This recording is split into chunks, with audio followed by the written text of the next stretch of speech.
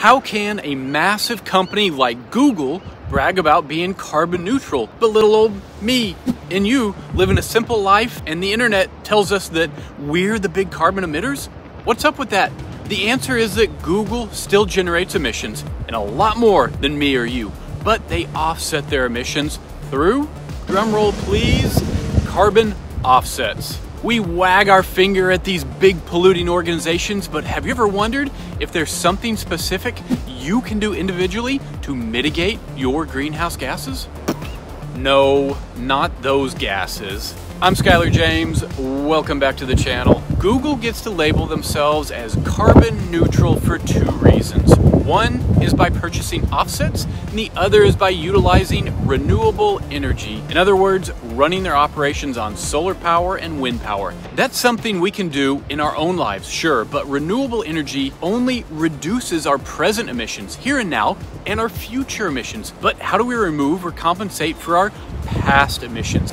That's where offsets come into the picture. I have a whole video in my channel detailing carbon offsets. Throw up a link to that video at the end of this one. I strongly recommend you check it out if you're interested in carbon neutral lifestyles and ESG and what it means to be a good steward of the planet. But in a nutshell, so that you're caught up, carbon offsets is where one party, me or you in this case, pays another party to remove carbon on our behalf. The textbook example of this is someone like us paying money to an offset intermediary, and that intermediary preserves an old growth forest. The old growth forest captures carbon from the atmosphere, it breathes in that CO2 and keeps the carbon locked in its tissues forever, or for a very, very long time. So in essence, our dollars keep that forest alive. Dollars that we earned as members of an emissions producing industrial complex. Get it? Check out the whole video after this one. But today I want to show how we, me and you, can actually achieve this, actually buy offsets. The first step is just asking how much carbon does the average person emit. Notice I didn't say American, just person. And that's because there's been such a global response from you, the YouTube community, to my videos on clean energy, ESG, and carbon, and I want to say thank you for the support. I'm so grateful and humbled by it. I appreciate it. So depending on your home country and your lifestyle, you and your neighbors will have a different average carbon emission per person. Here in the US, we have one of the highest rates of emissions in the world at 16 to 20 tons per person. Number varies depending on the year, the study being referenced, and which specific state a person lives in. Carbonfootprint.com is a good starting point for determining your CO2 load. Americans can check out EPA.gov, and footprintcalculator.org is a third choice. It has a very user-friendly interface and can quickly give you a rough estimate of your emission responsibility. For all these calculators, the more specific the information you can supply, the more accurate a number you'll get back. Poke around these calculators. Do you feel compelled to act? Do you feel compelled to set aside some money to offset your emissions? If so, here are 3 offset marketplaces to consider. And I haven't received any sponsorship or commissions or anything along those lines for telling you about these websites. I just feel obligated to spread the word on these things as part of being a good citizen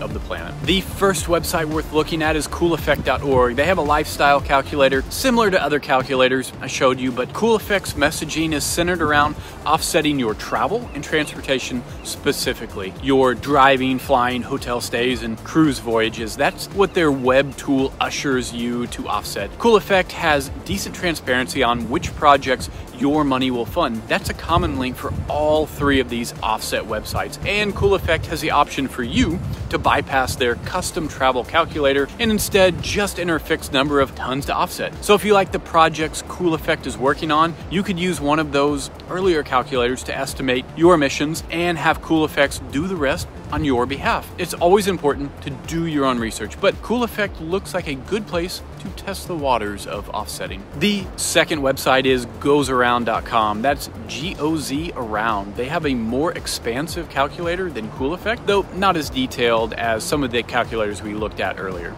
What's really interesting about Goes Around is that they presented me with 3 specific projects to offset my carbon. So I plugged in a few estimates of my family's into their calc, and Goes Around estimated that we emit about 79 tons a year. Yikes, air travel is emissions central. In fairness, I was rushing through it. Maybe it's not that high, right? Hopefully. Anyway, Goes Around offered me 3 options at different costs to offset 79 tons.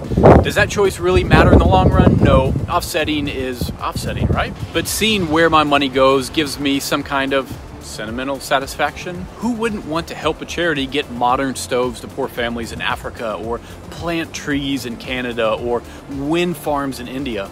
Side note on navigation here, Goes Around is a charity with many different objectives and arms, so if you're looking to get right to their carbon offset page, green.goesaround.com will get you right to it.